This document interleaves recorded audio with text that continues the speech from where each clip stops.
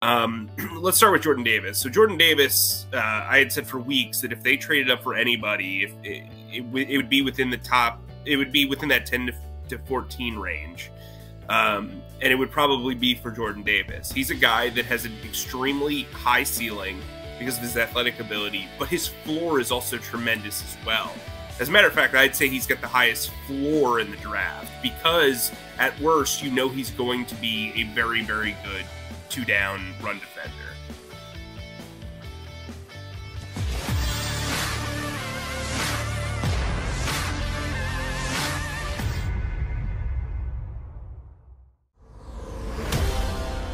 You got your Mag guys here with you on Birds 365. Appreciate you streaming in. While you're at it, hit that like button. We could use a little help from our streaming pals.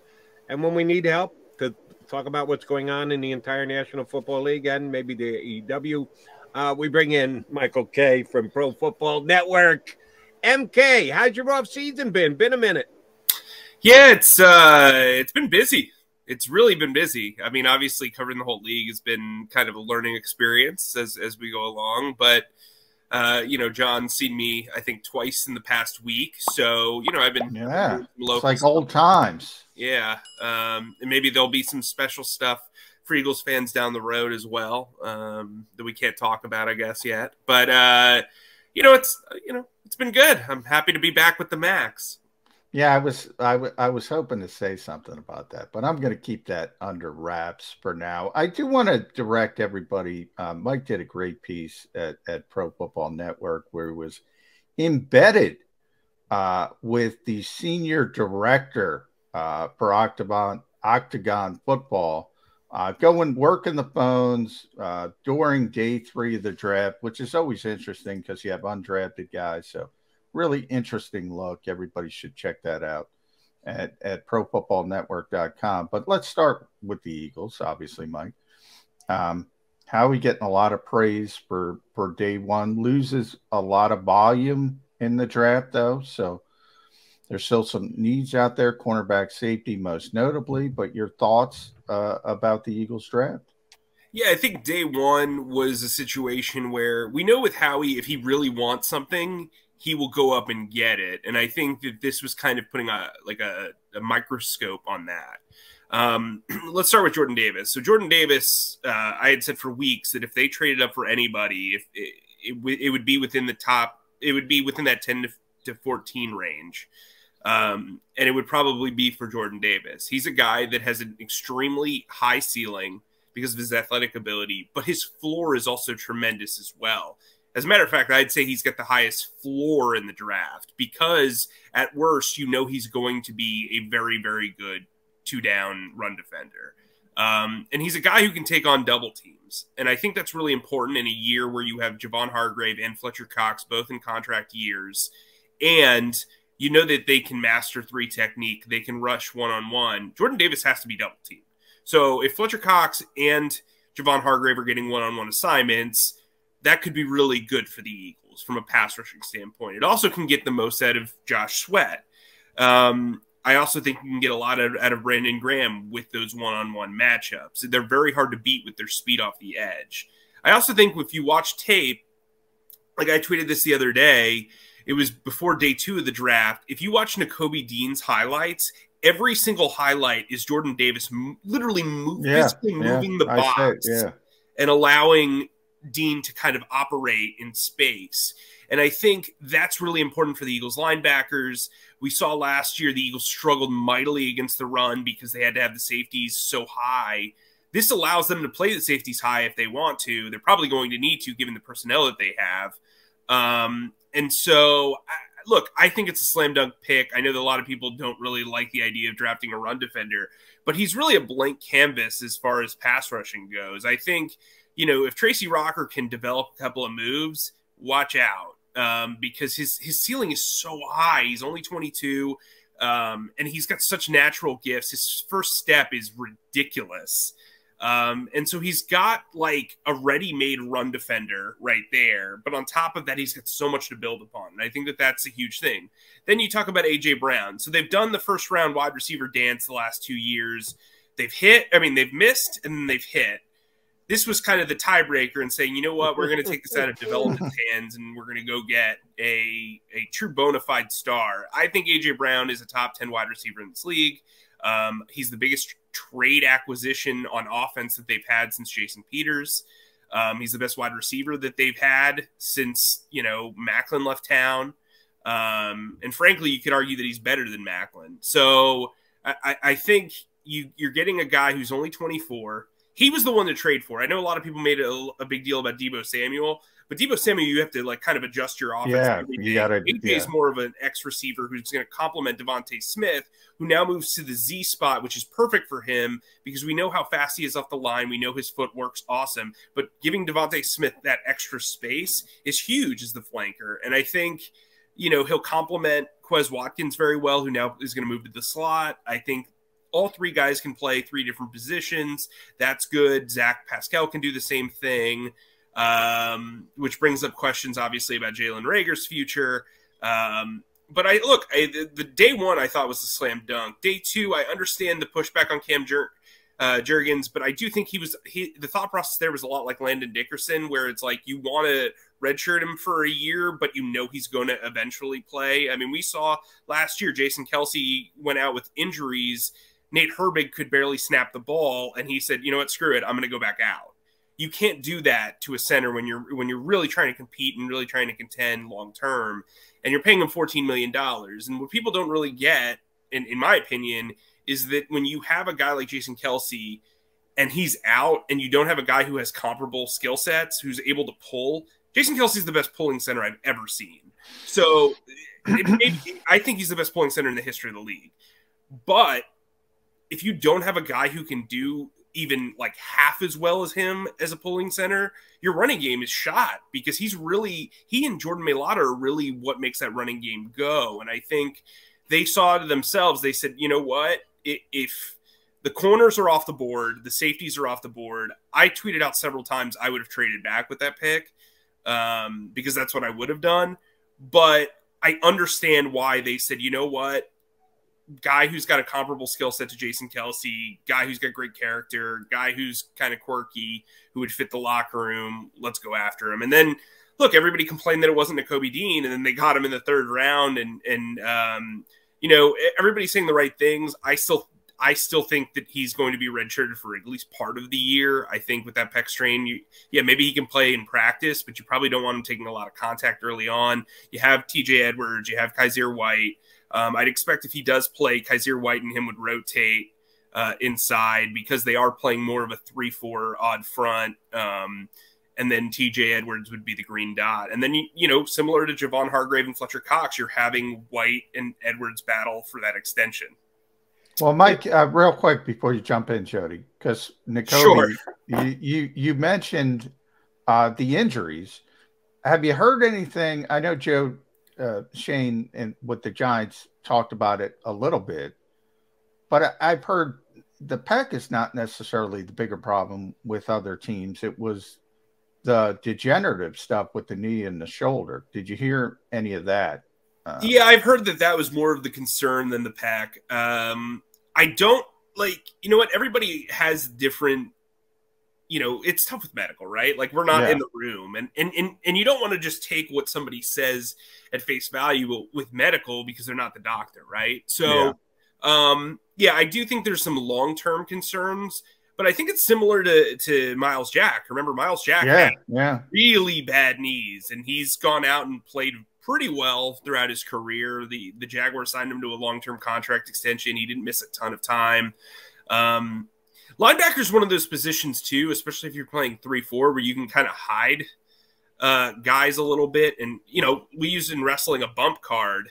I think a 3-4 inside linebacker spot is better for someone like Nakobe Dean. But I think his lack of size, so he's 5'11", he's more of a two-down run defender, in my opinion. Kind of played into it as well. I think he's extremely instinctual. I think he's a really good leader, got great character, all that stuff. But I don't know how I would feel about putting him in coverage at his size with that history of knee injuries and obviously shoulder as well. Yeah, because the Georgia Bulldogs got so picked apart by coverage with him being part of it this past year.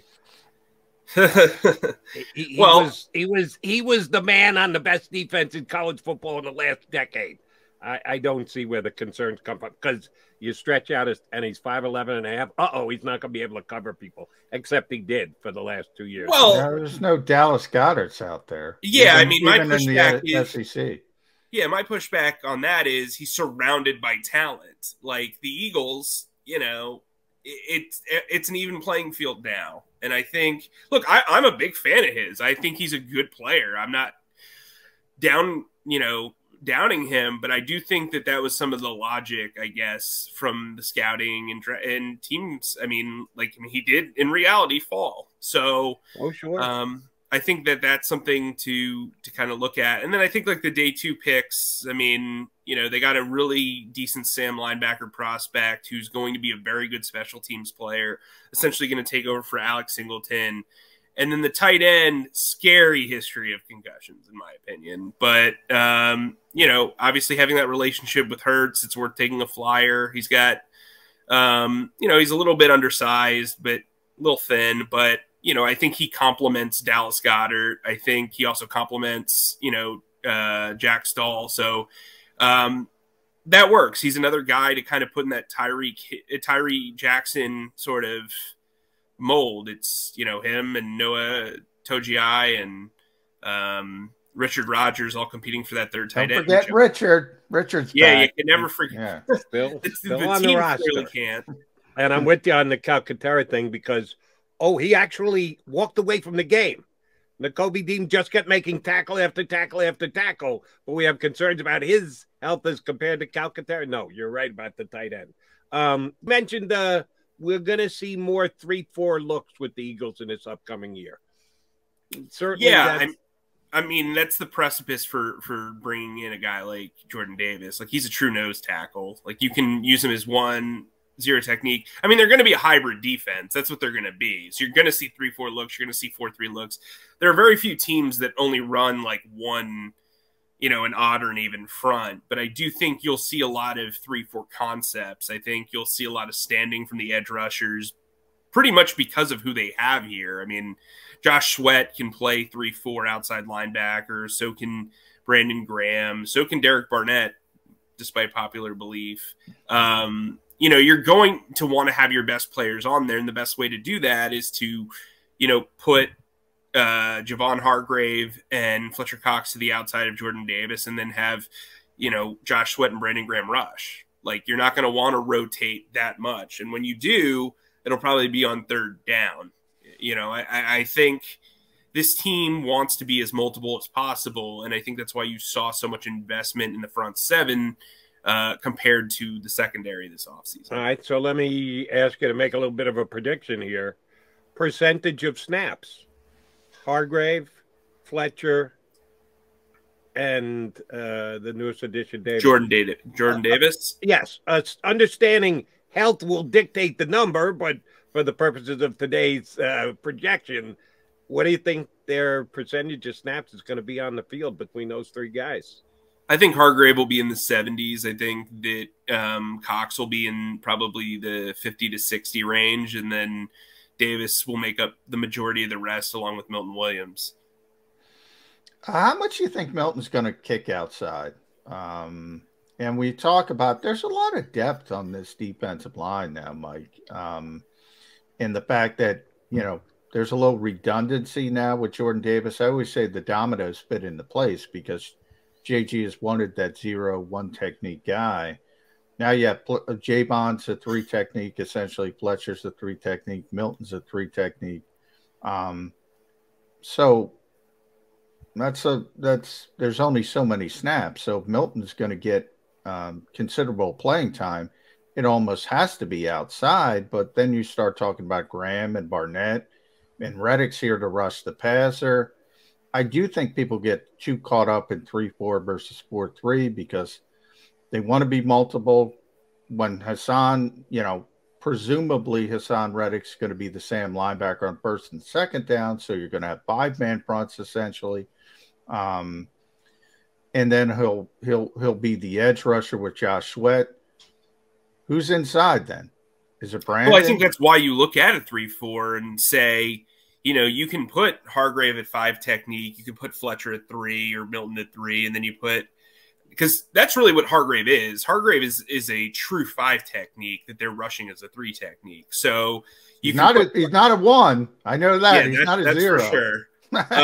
So you have these guys up front, and I think there's a reason why they didn't go edge rusher in this draft is they have edge rushers, right? Like, and if you're rushing from a 3-4, you're using Reddick as one of your outside rushers. So the rotation is really Josh Sweat, Brandon Graham, and Derek Barnett. It's not, you know, Fletcher Cox, Javon Hargrave, Jordan Davis, Milton Williams. Those guys are going to be on the field. I think you want to be able to have as many, you know, fireballs, as Andy Reid would put it, and just throw as much as you can. I think this is going to be a very package-oriented rotation. They're going to have specific situations that they want to use. And look, Gannon came in here. I mean, you and I both said it, with this kind of defensive Sean McVay sort of vibe and being this creative guy. He didn't have the personnel to do that last year. Now he's getting a bunch of chess pieces that he can move. I think Hassan Reddick's going to be a massive signing for him and his ability to create and be different. I think Jordan Davis gives you a lot of opportunities to create one-on-one matchups elsewhere. And I think, you know, overall their secondary isn't great. So the idea of just mixing and matching front 7 personnel has to, you know, serve as the insurance policy for coverage. And I think that's what they're planning on doing. All right, Michael, you may have already done this for yourself. If you have, I'll be very impressed. If not, I'm going to ask you to do it off the top of your head. If there are 64 starting safeties in the National Football League, 2 per team, and yeah, I know, situational substitution. Some teams add more safeties because of pass coverage. Some pull a safety off, put an extra corner out there. But starting with the premise that everybody's got 2 starting safeties. So it's 1 through 64. Where would you rank Anthony Harris and Marcus Epps on that top 64 safety list in the NFL as of right now? Let's push it to 66 and say they're in that bottom third. Because it's not great. Look, I was impressed by Marcus Epps last year. I don't know if he's a full-time player, but he is a guy who can tackle. He's a guy who can cover. I don't think ideally you want him as your starting free safety unless you're the Eagles PR people. And I think, you know, look, Anthony Harris was rough last year. I was truly surprised they picked him over Rodney McLeod, but I guess Gannon had to have his guy. They really need a free safety upgrade, and I don't know where that's going to come from. So it'll be interesting to see how that all plays out. Yeah, I mean, I think Marcus Epps is their best safety, which is good if you're a Marcus Epps fan, bad if you're an Eagles fan, because that's a low bar, as Jody would say. But and then we talk about corner. Darius Slay was out there yesterday talking up Zach McPherson. He's ready. We heard that last year. Then 2 days before camp, here comes Steve Nelson, and he essentially never leaves the field. A lot of talk about James Bradbury up the turnpike. If the Giants do pull the trigger and release him, and it looks like they're going to have to release him, how quickly should Howie be on the phone trying to work something out with James Bradbury? Well, I think he's probably already done his research, right? I mean, when a guy's on the trade block and they've gotten the opportunity to seek out a trade, typically people talk, right? So to me, it's a matter of price, right? Like when we saw the Tyrann Mathieu price tag of 3 years, $33 million, I could have, if you would have told me that beforehand, I was like, there's no way the Eagles are in on that. Like maybe $8 million a year, which is what the deal. What I said, $8 million. See, yeah, great minds, Jody. Great minds. They just don't pay premiums for safeties. That's just not something they do. They let Malcolm Jenkins, who was the best safety that they'd had since Brian Dawkins leave because they didn't want to pay $11 million. So you think the whole they were close on Marcus Williams thing is BS? No, that's a close. completely different story. He's sub 28. So I should have said that. They do not pay people over veteran 28. guys. Yeah. Over a certain They do not age. pay people over 28. Their sweet spot is 26 to 27 off the first contract. Marcus Williams is an outlier because he is so young still. Okay. So yeah, I think Bradbury's a guy that makes a lot of sense, especially if you can get him long term. Because if you feel like Darius Slay has 2 more years in him to play at a high level, you want that covered. Also because you're developing a lot of young guys behind the scenes. I like Zach McPherson. I think that he's a good player, but I also don't think, again, it makes a lot of sense to like put all your eggs in one basket on him. I think all the flyers that they accumulated last year with Kerry Vincent and Tate Gowan and Mac McCain, cool, that's awesome, good for them. But you've got to kind of see them in action. They haven't even had a training camp here yet. These guys are all acquired post-training camp. And they didn't play a lot. So you're still kind of figuring them out. And they were all late-round picks. It's not like they were – like all of these guys were day 3 picks or an undrafted free agent in Mac McCain's case. So I think they need to figure that out this summer. I don't think they need to sign a guy prior to training camp, but I do think they will.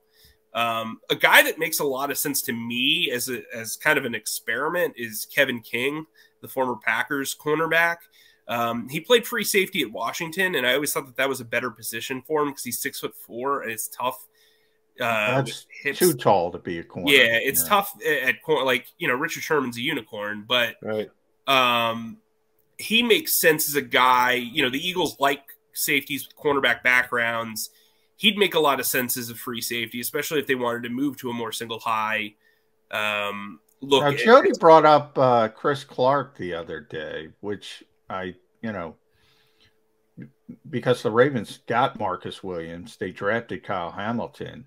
So if you're looking on the trade market, what do you think of that name? I will tell you this. It's something that the Eagles have explored. I don't know if it's a doable situation, but it is something that they've looked into for sure. I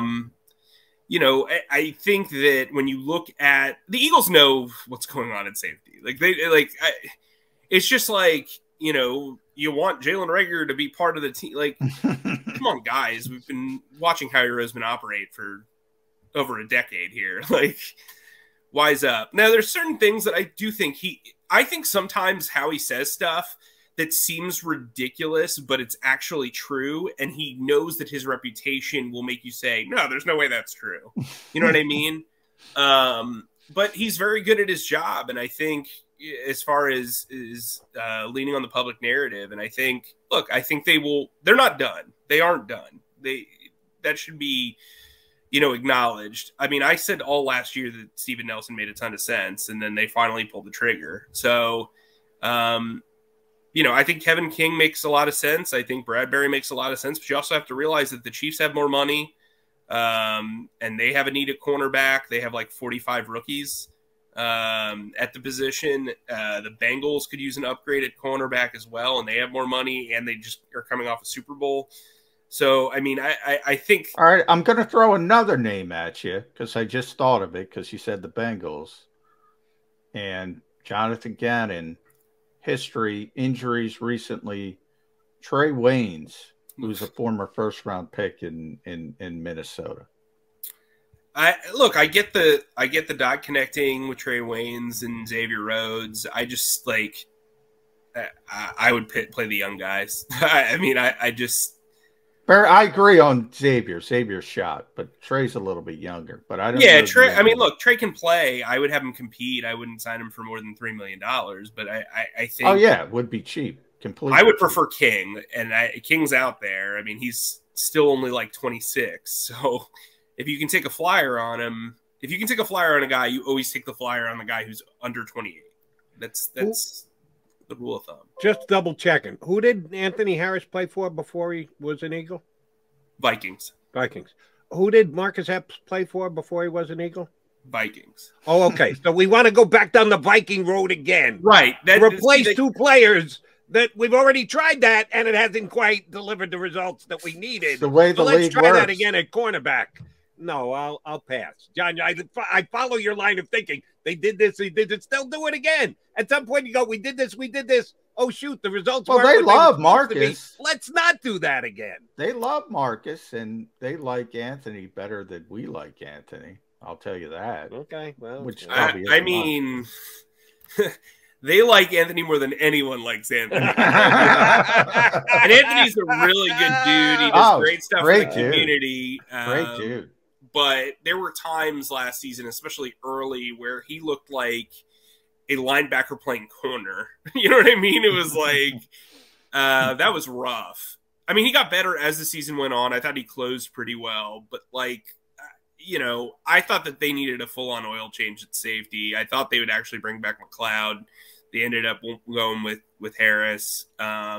Safety's a position, look, that they have not valued. And it's abundantly clear. Like, people were upset about the Matthew thing. And it's like, well, if they really wanted to go after this position, they could have. They had the money to do it. It wasn't like... And they tried with Marcus. They just... Yeah. I mean, look, Marcus would have been a completely different... would have been a game-changing player for them. So, I mean, Justin Reed, even to that extent, would have been a very good free safety.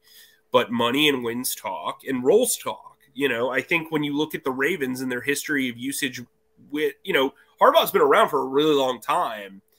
And their history of usage with the safety position is very, very, very vivid. Like, they use safeties in all different ways.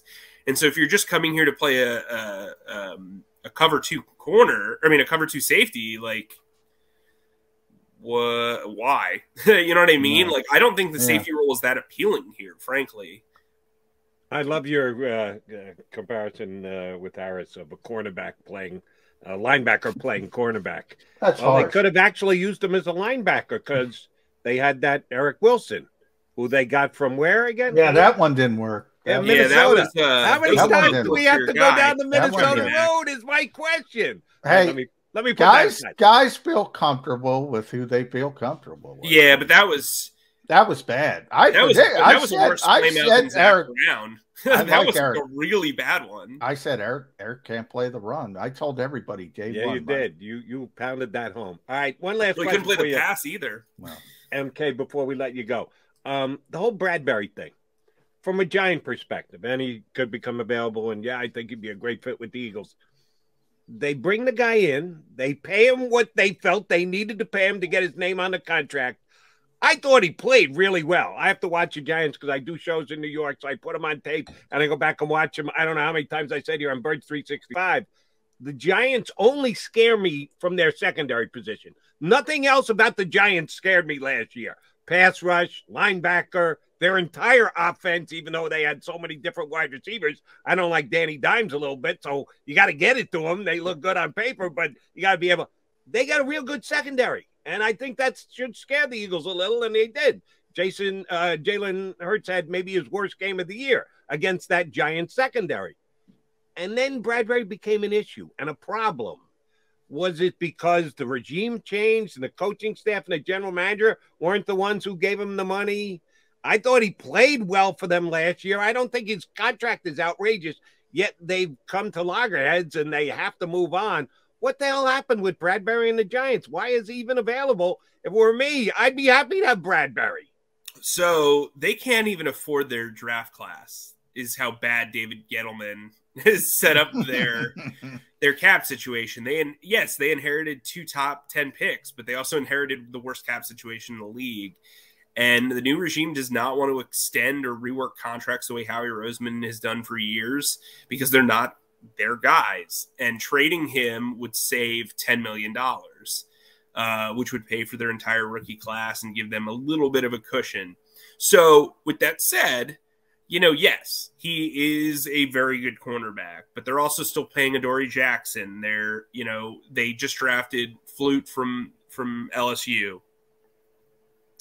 They want to bring their type of guys in there. And I think the thought process is like Bradbury, if they really have to get rid of a player, he's the one. He's the one chip that they had. And teams know that, and teams don't want – he's got 1 year left on his contract. He's not going to re-sign with the Giants, so why not rip the Band-Aid off now, get the value now? And it's kind of backfired because teams know what's going on. Right. And teams aren't going to trade stuff for him if he's not willing to lower his cap number and extend his deal. And so – Bradbury can kind of figure out where he wants to go or if he wants to go. And it's put a rookie GM in a really tough spot. They've been very transparent about the moving and shaking of James Bradbury. And look, teams have filled holes. The Texans showed interest. They then drafted Stingley and signed Steven Nelson. The Chiefs have shown interest. They draft Trent McDuffie. Like, teams are the only team that really hasn't addressed corner this offseason is the team you guys cover. And that's, that's where everybody's like light bulbs are going off. They have about $10 million in cap space. They're going to get additional cap space back after June 1st. I don't think Bradbury will wait that long. I don't think the leverage is there. But look, I think the Eagles should be in on him. If they lose out on him, it's because of the price. I don't think they're not going to have interest in a guy who actually played his best games against the Eagles, like you said, the past 2 years. So that said, they do have a history of bringing in NFC East guys and those guys just being absolute bust signing. So maybe Howie's spooked by that. But to me, I think he's a really Minnesota. Good fit. Yeah, let's go that way. He is Mike Kaye. You see it right there. Follow him on Twitter at Mike_E_K. ProFootballNetwork.com. You know how we got to end this, Mike. Lead NFL reporter for Pro Football Network. To me, you're the lead AEW reporter. I'll let you say whatever you want about AEW, but please tell me we are at the end, the death throes of the Adam Page era as World Heavyweight Champion. Yeah, that promo yesterday was horrific. That was a really bad promo. Yes. I don't know really what they're trying to do. Does not belong in that spot. Just not. Look, I don't think CM Punk moves the needle at all. To me, like in my opinion, he has not done anything for the rating. I agree, but he's a professional. Yes, he is a professional. I actually just started watching the show Heels yesterday, and he was great on there. By the way, Stars, I believe, correct? What? Stars? Yeah, Stars. Comcast is doing like their free watch-a-thon weekend. I wouldn't pay for Stars otherwise. But yeah, so I'm watching that, and they have a character who you'd like, who's basically looks like Edge. Like they basically used Edge as his template for this character. But anyway, yeah, I think that it's kind of run its course. I thought he had some really good matches early on, but it's just like the work is fine, Mike, but he doesn't. Yeah, he just doesn't seem like a world champion. Yes. And I think for a young company, you have like 45 former professional wrestling sports entertainers on the market, like on the marquee. It's just like it's kind of hard when you see guys like Punk and Danielson and Moxley and Jeff Hardy and all these former like legitimate world champions, and you get this guy who is calling himself Hangman in 2022 carrying a title. So yeah. All right. Yeah, I want We're on the same page there. I want to see Orange Cassidy get the title. Ah, come on. I would have put the title on Adam Cole, frankly. That ship has sailed because Tony has destroyed Adam Cole to the point he's gone dark on me because I think criticized it. Let me say this. They're doing an Owen Hart Cup, okay? Yeah. And there's 8 guys in it. The only guy that ever wrestled Owen Hart, Jeff Hardy, is in it. He's obviously the oldest guy in it. And he's very clearly going to lose in the first round to Darby Allin, which doesn't make a ton of sense. By the way, did you see his promo yesterday? Oh, my God. It was like, yeah, we're going to have a good time. It was the worst thing I've ever seen in my life, and it might have been 10 words. I don't know how you can do that. I think Sting was like, that's all you're going to say? Yeah, cool. I was going to say, Sting didn't quite come to his rescue. No. He didn't help out much. Yeah, it's going to be terrific. It wasn't good. It was like one quickie. We got to wrap this up. One quickie AEW question. Sure. They keep using Miro in the opens. Yeah, And what he is the hasn't deal with wrestled in what, 6 months? He hasn't Well, I died, know he has was he? hurt for a while. I think he's healthy now, but he was there are a hurt. lot of people that they're just like not using, and I know that a lot of contracts are coming up from like their original signings. Like we haven't seen Penelope Ford in like months. No. Yeah, I don't know. I've never been a big Miro guy, so I can't say that I've been like paying attention to the only reason I question is because they use him as part of their open. And oh no, I get it. I get what you're saying. We don't know if he's ever going to wrestle again. Tony's got too much to do, man. I could talk about that Sting Darby promo for like oh my god, I can't even. How you can get across in 10 words something so horrific? I think it's a talent in its own. So here's what it's like, right? And I thought this like right afterwards. So, you know when you see like wedding videos or like bar mitzvah videos where somebody's like, "Oh man, we love you, congratulations, it's great," you know, like one of those. That's what it came off like. I was like, man, I remember that at my bar mitzvah. Like, we love you, you know, sort of like, yeah, it's gonna be such a great time. Thanks for having us, guys. Like that's the way that promo came off. Wow. Yeah. Supposed to be better anyway. than that. Yeah. Agreed. Michael Kaye, always a pleasure, buddy. Thanks for hopping on. Feel free to reach out to either of us. Tell us when you're going to be able to pull back the curtain and tell us about the extra Eagle stuff that you're lining up right now. No, you can't do it just yet. When you can, we'll certainly have you back. We'll know. We'll know. I'll leave that hint. We'll know. All right. You'll know. I'll keep you in the loop. Yes, please. Michael Kaye, Pro Football Network, here with us on Birds 365. All right. Run a little late. We'll come back. We will put a bow on the show. Stay here.